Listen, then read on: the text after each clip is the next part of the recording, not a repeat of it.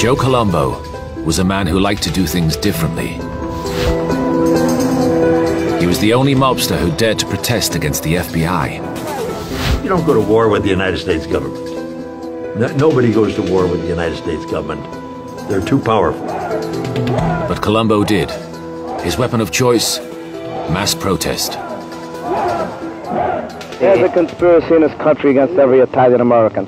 We've been saying this, we'll continue to say it, and it's only till it touches them. But in following this path, Colombo moved from crime into politics and the glare of publicity.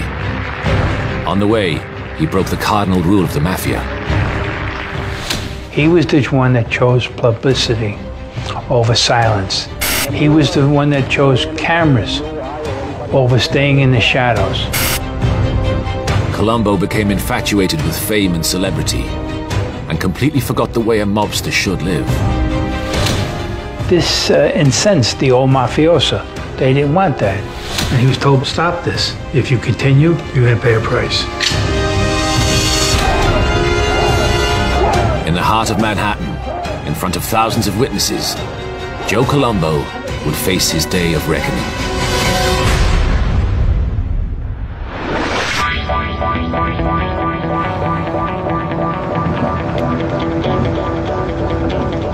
Across the East River from Manhattan lies the borough of Brooklyn.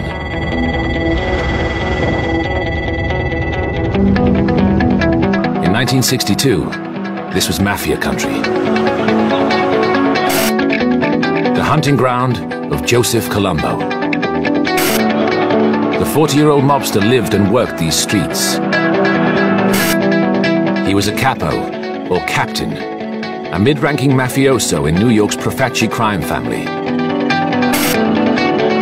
One of the 5 crime families that dominated the city's criminal underworld.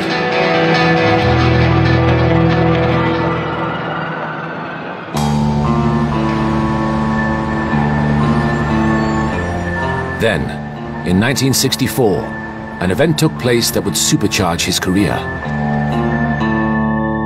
Colombo was summoned by his Mafia boss to an important meeting. Joe Magliocco had a mission for him. It was a hit, and a particularly dangerous one. For Joseph Colombo, this was nothing new.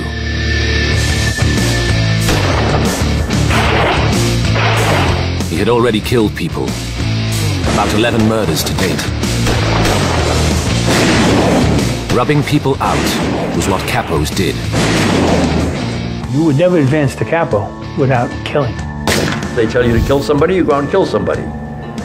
And you don't resign except feet first.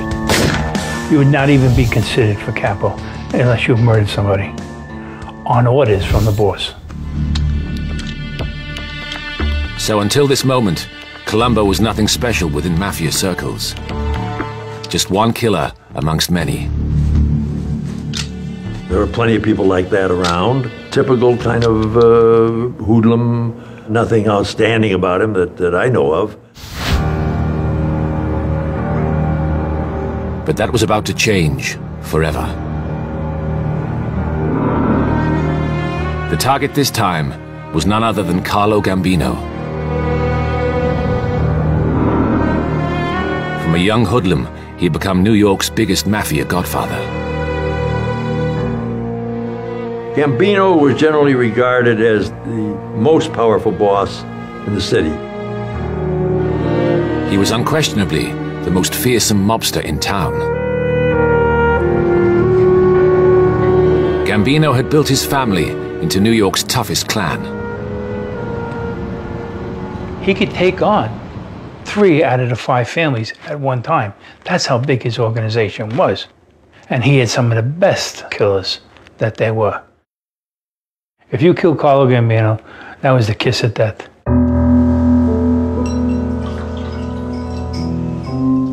So, rather than kill Carlo Gambino, Colombo decided to tip him off.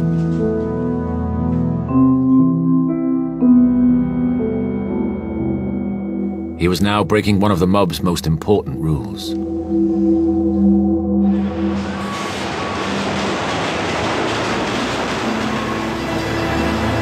Every mafia family relies on unswerving loyalty from its members. This is one of the so-called 10 Commandments.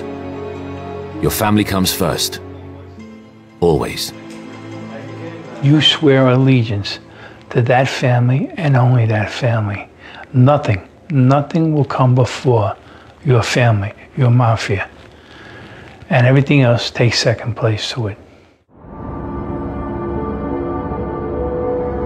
But Colombo completely rejected this. He went straight to the man he'd been told to kill. Carlo Gambino.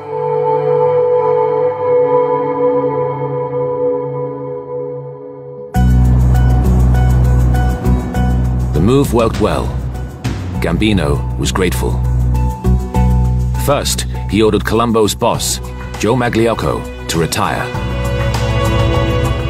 Then, as a reward for Colombo's bold move, he was given Magliocco's old job. He was promoted to head of a family, renamed in his honor. The Profaci family became the Colombo family in 1964.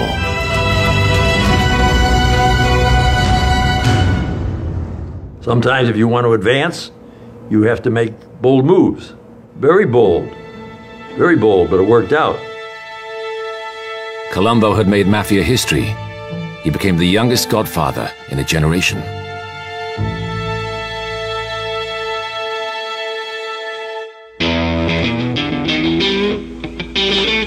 Thanks to Colombo's new position, there were now real benefits. He could live off the proceeds of crime paid to him by his criminal family members. Well, if you're the godfather, you're the boss of the family, and depending upon the size of that family, all your capos have to be bringing an envelope up to you. Everything that is brought into the family is kicked up to the head of the family. Colombo eagerly took over the best money-making operations, and the cash rolled in. Anywhere where there was money to be made, you could find organized crime. They know how to make money out of just about anything. There was illegal gambling. Sometimes games were rigged to earn extra cash. Well, the gambling racket was basically, you could have a floating crap game or a poker game, and it could be moved anywhere within the city of New York. I mean, it had cocktail waitress and everything. It was a high-end roller, and it still goes on today.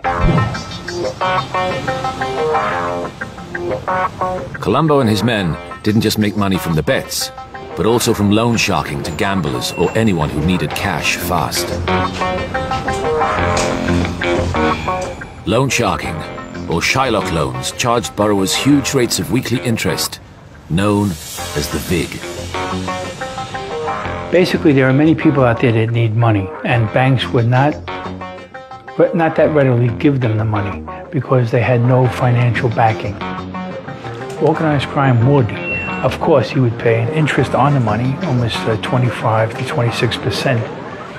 If you miss a payment, they'll double the VIG. If you carried on missing payments, you could expect a beating, or worse. The loan shark book of any mafia operator could run into hundreds of thousands of dollars of weekly income. It was an easy way to make cash on the street.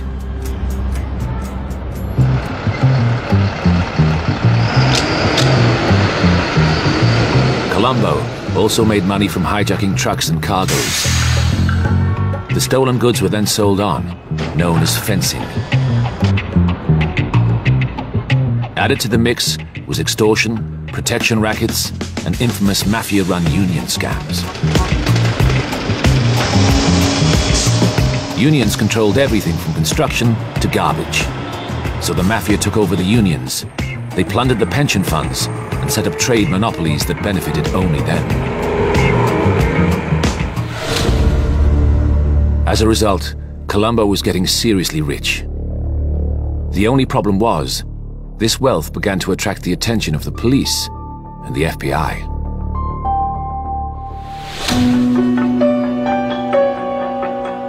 couple of years into Colombo's reign, the authorities started to look hard at organized crime in New York. In the previous decade, the police and FBI had been slow to recognize the threat posed by the Mafia.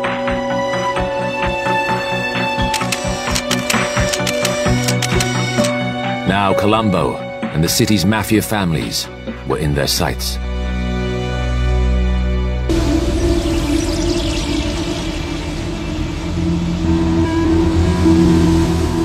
In September 1966, the FBI and Queens District Attorney's Office made its first breakthrough.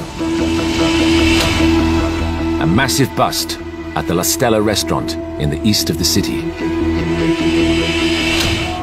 La Stella was a restaurant on Queens Boulevard in Queens, and they brought in the mob chiefs from all over the country, and they all sat down and broke bread and went over their operations, and we were able to get information from an informant that they were all there, and we raided the place. The Queens District Attorney made a big deal of the raid. These are 13 of the top mob leaders in the country. Their meeting has nationwide implications in our opinion, and as far as we know, this is a unique meeting. We have never had such a meeting of top family leaders and gangdom leaders in this county to our knowledge. It heralded the start of a new fight back against the mob, and especially the New York families.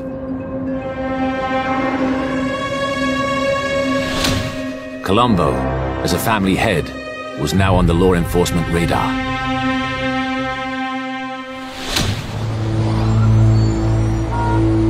In 1966, he was subpoenaed to stand as a witness in a federal investigation into racketeering. It meant appearing before what's known under the American system as a grand jury. Well, everybody's afraid of what's going to happen in a federal grand jury because it forces people to come in to appear and give testimony, and now you lock them into that testimony. Colombo could no longer hide in the shadows. He was dragged into a very public arena.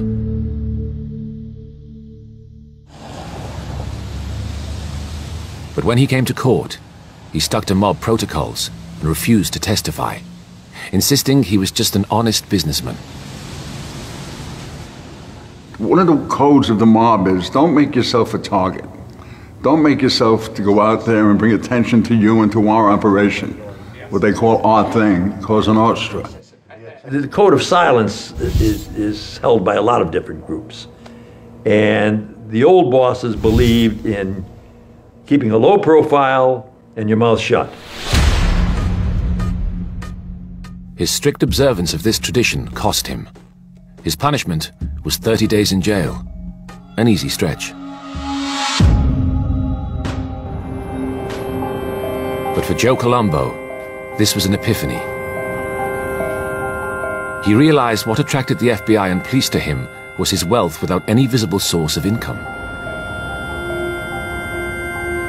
So he devised a perfect solution to deal with the new heat from the FBI.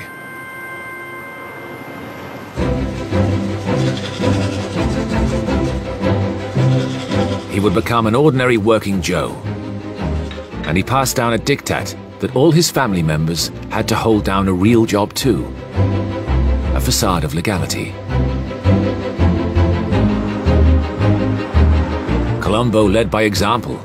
He worked as a salesman at Cantalupo Realty, based here at 86th Street in Bensonhurst, Brooklyn. On their books, the Godfather was a $35,000 a year employee. In reality, he conducted his mafia business at the offices. Now, when pressed by the authorities, he could explain his lifestyle. And what a lifestyle it was.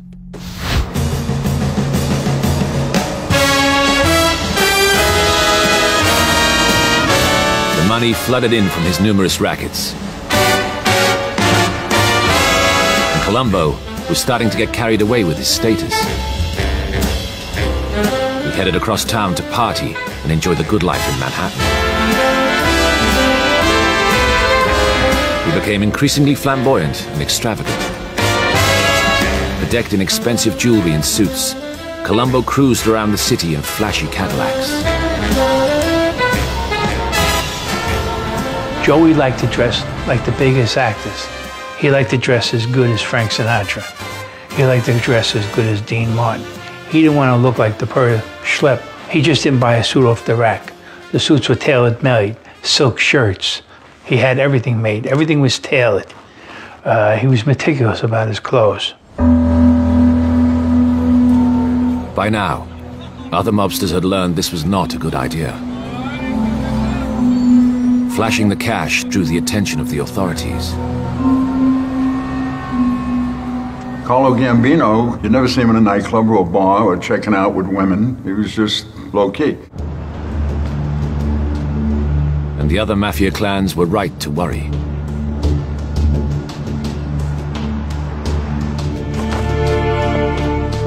Colombo had reignited attention from the FBI and the income tax authorities, who started to look even more closely at his finances. $35,000 a year and tailor-made suits and shirts did not add up. So the FBI decided to go after Colombo.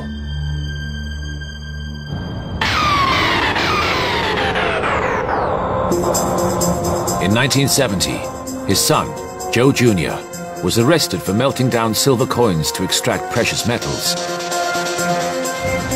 Colombo viewed this as a trumped-up charge designed to get at him. It was the final straw. Now, he hit upon a radical solution to the FBI sniffing around his affairs: civil rights.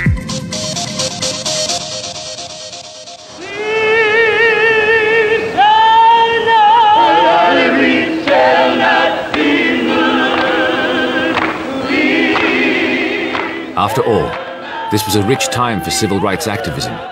Across America, street protest was flourishing.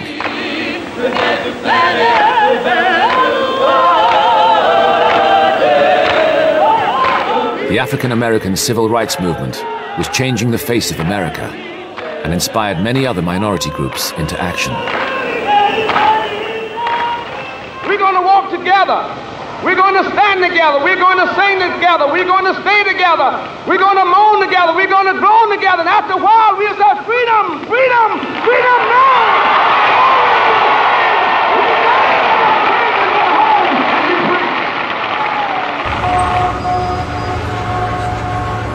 So Colombo got on the bandwagon. From a campaign office here at 7th Avenue, the former hitman prepared to step fully out of the shadows and into the glare of publicity and politics. We feel that the people have had it, and the Italian people in particular, in the United States, which number 38 million, have been losing its identity as time has been going on, more and more and more so. He exploited the growing unrest in the Italian-American community of the time. He claimed that Italians were being discriminated against. There was some truth in that. At that particular time, you found very few Italian names on Wall Street in law or banking firms. And a lot of Italian Americans were not involved in any kind of organized crime or any other kind of crime. So, Colombo would stand up for the rights of ordinary Italian Americans.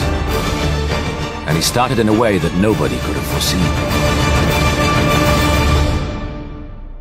In effect, he declared war on the FBI. So he began picketing FBI headquarters, which was then on the Upper East Side. It was a remarkable opening salvo, picketing the very heart of law enforcement in New York. He thought, if I claim that they're discriminating against me, I can either make them back off or slow them down.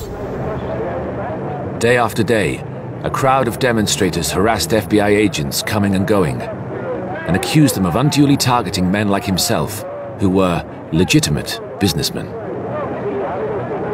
Why the FBI? Why is the FBI, in your mind, persecuting the Italians? He used all his underlings, and we used to call them mooks, M-O-O-K-S, to stand out there and do the picketing for him. Well, it's obvious by just what everybody could read in the paper. Every time you see something, you see that the FBI is labeling Italian people belonging to an organization which they refer to as the Mafia. As far as we're concerned as Italian people, there is no such thing. It's a word that's been invented by the law enforcement agencies, and we don't feel it's right. The crowds grew, and media attention followed. Colombo reveled in it.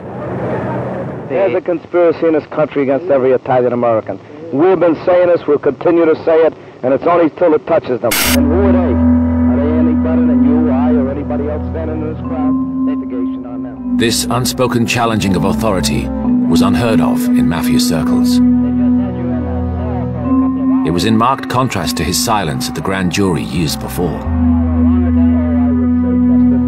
Mafia men, used to speaking in hushed tones of the Cosa Nostra, were unsettled. I've worked all my life, and if it isn't in a... Why declare war on law enforcement? You're going to have enough trouble with them as it is. Why make it personal? The worry growing in the highest circles of the Mafia was law enforcement scrutiny would intensify because of Colombo's actions. But initially, for the FBI agents, it was a new, unsettling tactic. The tables had been turned. I know a lot of them were very furious with him. There were some collisions there on the picket lines, where they almost came to blows. Now I'll go a little further. Many of the other minority groups are starting to feel this thing. And when they get through with us, they have to go on to the next body of people. And this is where the public should wake up, and this is where the public should start demanding some of these things be brought out to light. And why are they so frightened of an investigation? And why shouldn't there be an investigation on them? In 1970, Colombo shifted his protest movement up a gear. He created the Italian American Civil Rights League.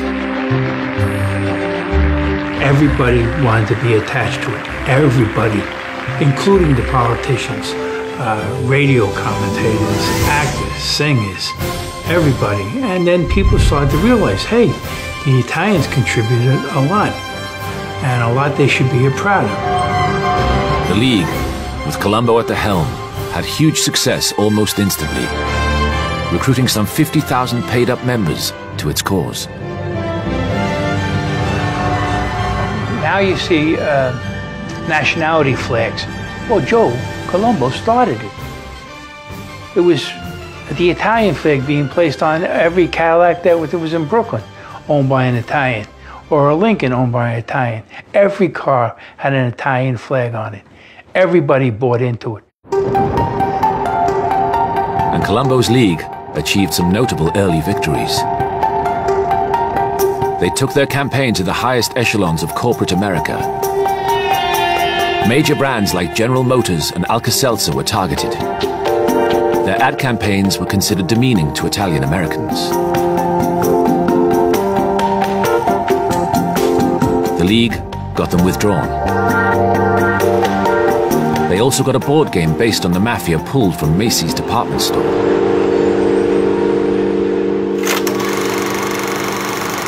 Even Hollywood felt the wrath of the League.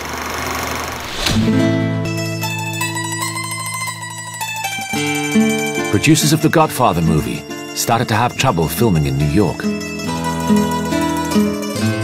Production was threatened by walkouts, obstructions, and delays.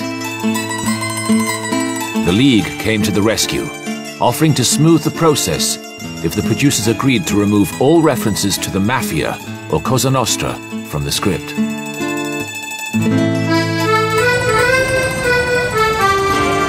League captains then toured Italian-American neighborhoods to sell the idea of the film to skeptical residents. Finally, filming was allowed to continue uninterrupted on the landmark Godfather film.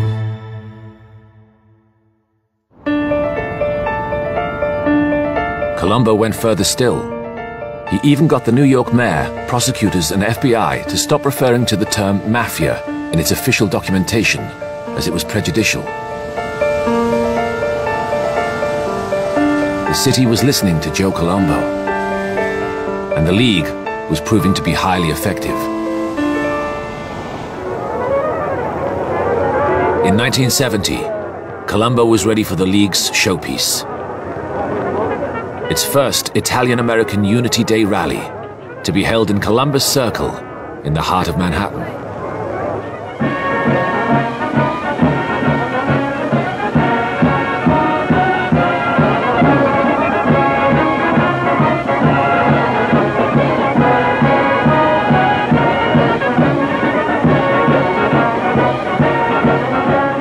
Under the glare of news cameras, 50,000 people attended.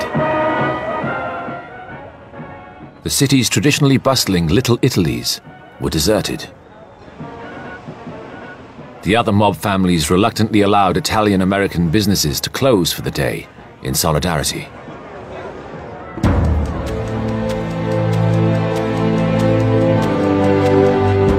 There was so much press, and the streets were just mobbed with people that were so proud of being Italian, and everybody wanted to get up on the dais to be standing next to Joe Colombo when he spoke of national pride and fellowship. My fellow Americans, Colombo held the stage and attacked the law enforcement community. It was a triumph for the Godfather turned activist.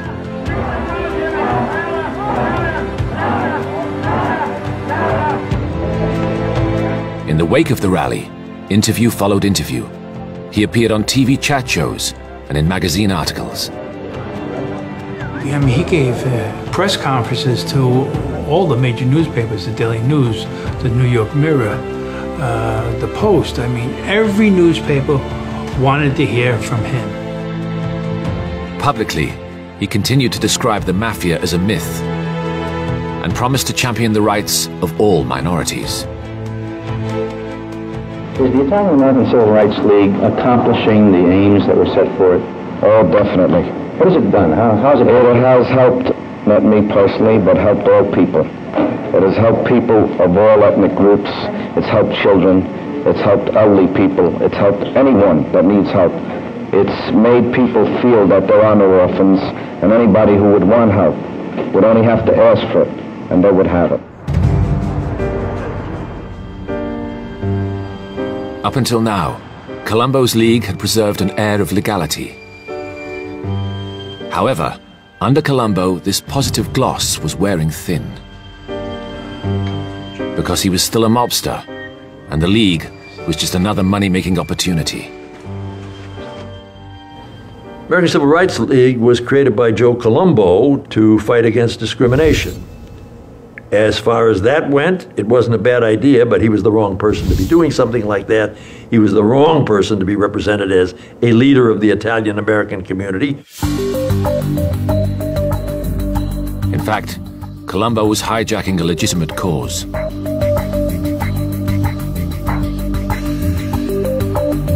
The League proved to be a money spinner. It was netting him plenty of funds that he could appropriate. Joe Colombo formed the Italian-American Civil Rights as a racket, as a scam to make money, period. And he used it for that purpose. He was shaking down store owners all over Italian neighborhoods, forcing them to put his sticker in a window.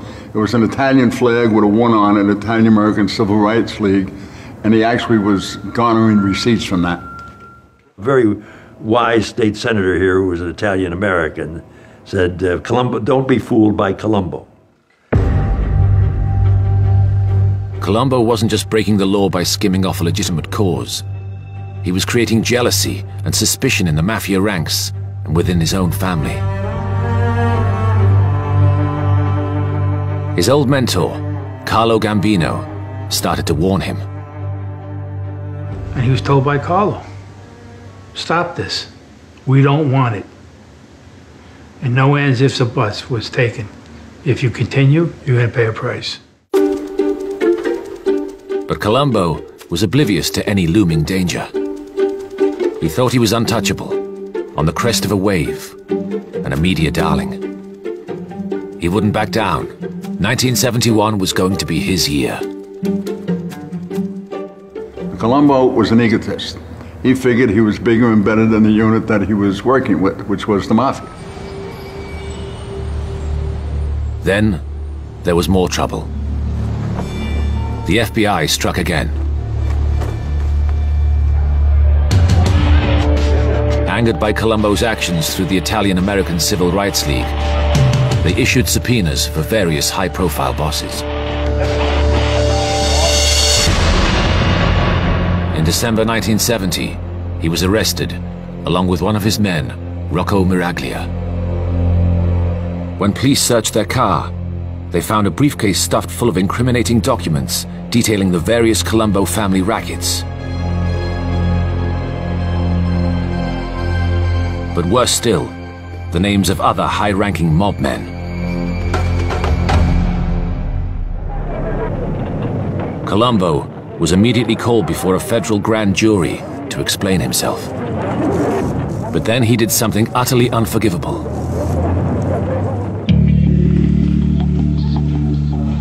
Rather than keeping his mouth shut, like he had the last time he came before a grand jury, he adopted a different tactic and decided to talk his way out of it. He explained that the dollar amounts next to names were simply donations for his league. Carl, he explained, was none other than Carlo Gambino, reputed mafia boss. The $30,000 next to his name was actually a donation to the league.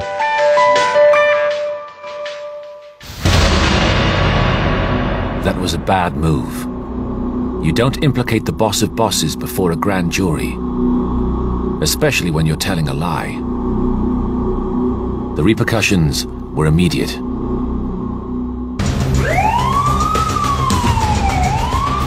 That same year, the police department moved in on the mafia and federal strike forces combed the city. Even Carlo Gambino paid the price. He was arrested in 1970. It was clear that it was Colombo's loose mouth that had got him into deep trouble with his former protector and with the FBI. His behavior began to worry bosses like Carlo Gambino. This incensed the old mafioso. They didn't want that. They wanted silence. They wanted to stay in the shadows. And Joe was bringing them out. Joe Colombo's days were now numbered.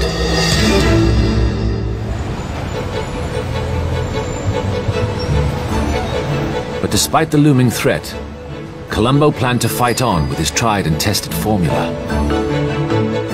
He would roll out the league across America. He even booked Frank Sinatra for a fundraiser at Madison Square Gardens. Politicians joined the cause, including State Governor Nelson Rockefeller. And he planned another showcase rally as a platform for his ever-expanding league. This rally would seal his status as a civil rights activist and keep the forces of law and order off his back.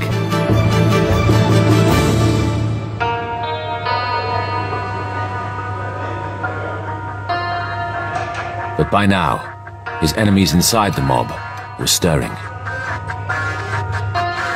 An old adversary from his early days as family boss was waiting in the wings. Crazy Joe Gallo was watching events from prison with a critical eye.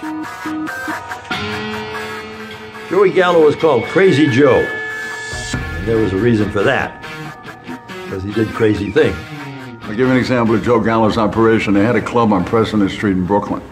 And in the basement, they had a mountain lion that they used to intimidate victims, meaning gambling victims who owed them money or loan sharking victims.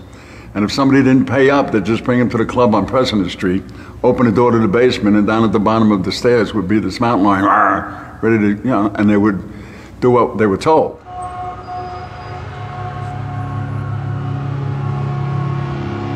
Colombo and Joe Gallo had formed. He and his brothers, Larry and Albert, known as the Gallo clan, had once tried to take over the Colombo family. In the 1960s, they led a bloody insurrection from their base here at President Street in Brooklyn, until Joe Colombo brokered a peace deal with Larry and Albert Gallo, while Crazy Joe was in jail. Now, Crazy Joe was itching to get back at old rival Colombo. The bottom line is jealousy. Gallo wanted to be the boss of the family, Colombo was the boss of the family, and Gallo wanted to take him out. Simple as that. Gallo needed soldiers for the forthcoming showdown. And he had a novel idea where to find them. Behind bars, he had made contacts and alliances with African-American gangsters from East Harlem. This was something no one in the Mafia had ever attempted. The two groups were traditionally enemies. But Gallo was ahead of his time. He saw that if the two groups worked together, they could be stronger.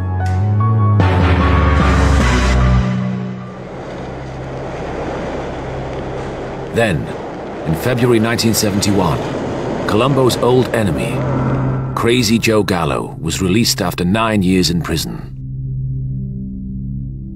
Publicly, he swore his Mafia days were over, and he renounced his criminal past. But privately, it was business as usual. He was back on the streets. In his eyes, the peace deal was null and void. As far as he was concerned, the war was never over, and he was preparing for a counterattack.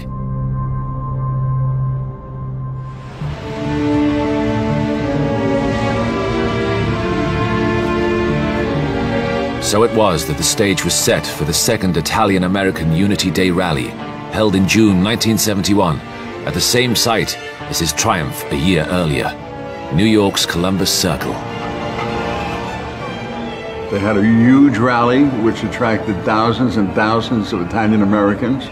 This was Colombo's rally to rally the Italian people against the FBI and the New York City Police Department and law enforcement in general. Now, we were a distance away taking pictures and doing intelligence work, taking plate numbers and observing who was there. However, something had changed. The Mafia bosses had instructed Italian Americans to stay at work. The League was no longer tolerated. 40,000 fewer people turned out. Attendance was down then at the next Columbus Day rally. They passed the word that stores should not close and people should not attend.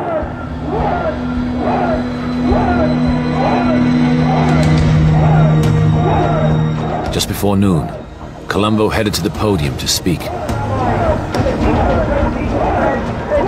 He was preparing to launch another stinging attack on the FBI. An African-American news cameraman with press credentials approached. As the journalists grabbed Colombo's attention for a soundbite, the newsman moved forward.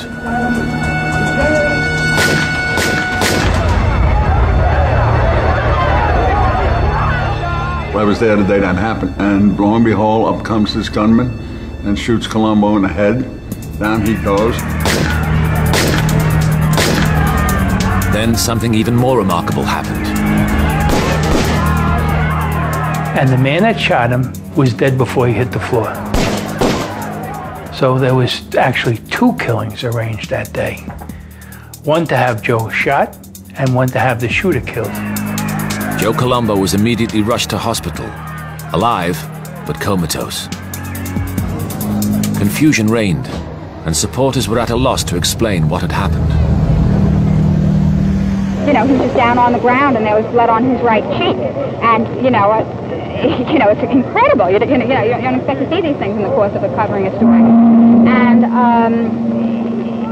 the shots kept coming. And, and I was standing like, 3 feet or less. And then I started to run. And I heard somebody else's shot, but I wasn't there. I ran. As far as I know, Joe is in Roosevelt Hospital in critical condition with 2 shot wounds, one in the chest and one in the head. We understand one of the perpetrators is dead. You know who did it? I have no idea. I have no idea who did it. Did you see it? No, I did not see it. I was standing behind the stand when it happened. What's your reaction to this? Our reaction is, right now, is still a state of confusion as to what really transpired. I'm still trying to piece the information together myself. The hit on Colombo had been carried out by Jerome Johnson, an African-American from Harlem, but he was a very unlikely killer. He was a drifter and petty criminal, with a penchant for stalking girls on a nearby university campus. He had no record as a hitman for the mob. It was a curious discrepancy for New York's chief of detectives, Albert Seidman. Unfortunately, we have not been able to rule out one possibility or the other. Mr. Johnson is still some sort of a mystery man to us. What puzzled the police was someone must have told Johnson to undertake the hit and trained him. The question was, who? The African-American link to Harlem pointed to Crazy Joe Gallo. More and more around town, you hear the gangland theory being pushed that Gallo didn't make a hit on Colombo. This is merely conjecture and rumor, but there is no basis to any of it, as far as we have been able to learn thus far. The simple truth was that other senior mafia figures must have been at work. Because for over 50 years, no one could be killed without the approval of the mafia's governing body, the commission. Every family had a seat on the commission.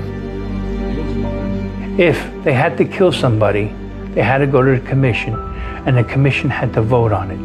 This would prevent wide-scale killing and trying to take over different families. Under its rules, no family head can be rubbed out without the agreement of the other commission members. The idea was the head of each family had an equal say on how decisions were taken. It was democracy, mafia style. First place, you're supposed to have permission of all the other bosses to kill a boss. That's just simple. But bosses can't allow bosses to be killed without the permission of the other bosses. Otherwise, none of them are safe. Many therefore concluded that Gambino had to be somewhere behind the hit and had sold it to the commission. I don't think there was much crying in the Gambino camp or the Gallo camp when Joe Colombo was so seriously wounded.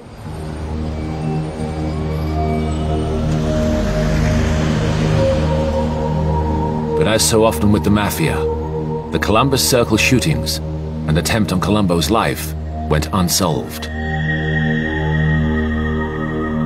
There was nothing to pin on Gambino. We're saying that Johnson had some connections with the Gambino family, but we are not making a statement that that was his exclusive connection with organized crime.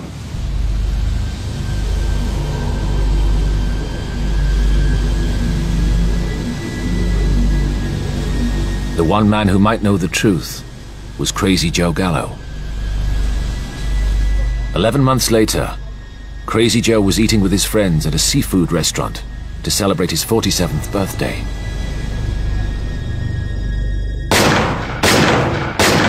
They were sitting at a rear table, this group of 6 people, when a man walked in from the back door, and he walked up to the side of the table, and he fired 3 shots. He hit Joe twice, and he hit his bodyguard, Pete the Greek, 1 time. For the FBI and police investigators, the only explanation had to be Colombo family members out for revenge. He was killed by elements of the Colombo family. It was ordered by a guy named Joseph Iacovelli, Joe Yack. He was the consiglio, no, he was the capo in the Colombo family who ordered the hit. But if Colombo's shooting was supposed to bring stability back to the Mafia, it actually signaled the slow demise of the Colombo crime family. Because, leaderless and at war, the family's fortunes turned irrevocably downwards. It began to tear itself apart in the decades that followed.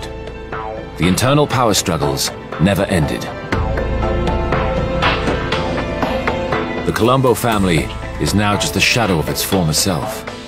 In 2011, a further 125 of its members were arrested. The family's power has collapsed. For now.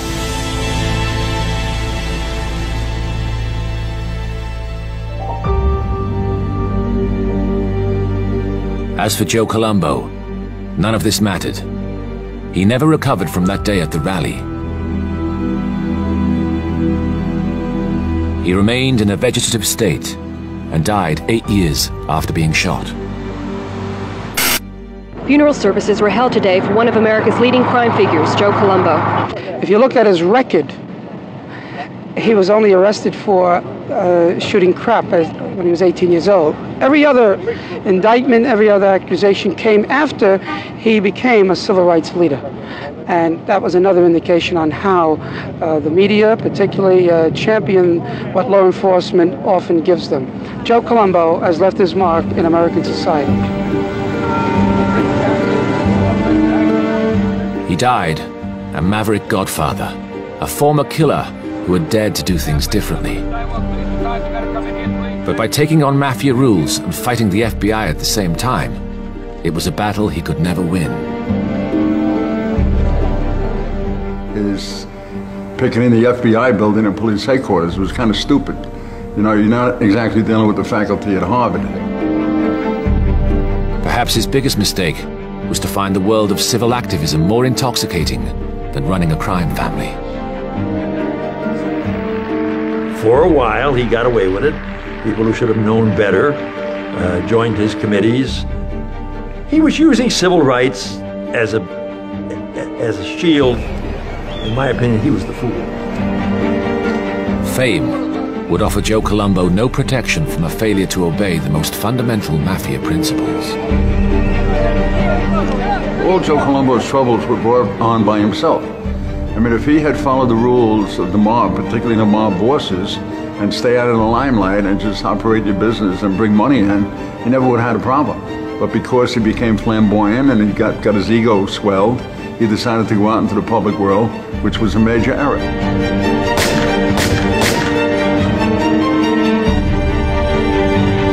In any case, the high-profile civil rights league he founded virtually disappeared overnight.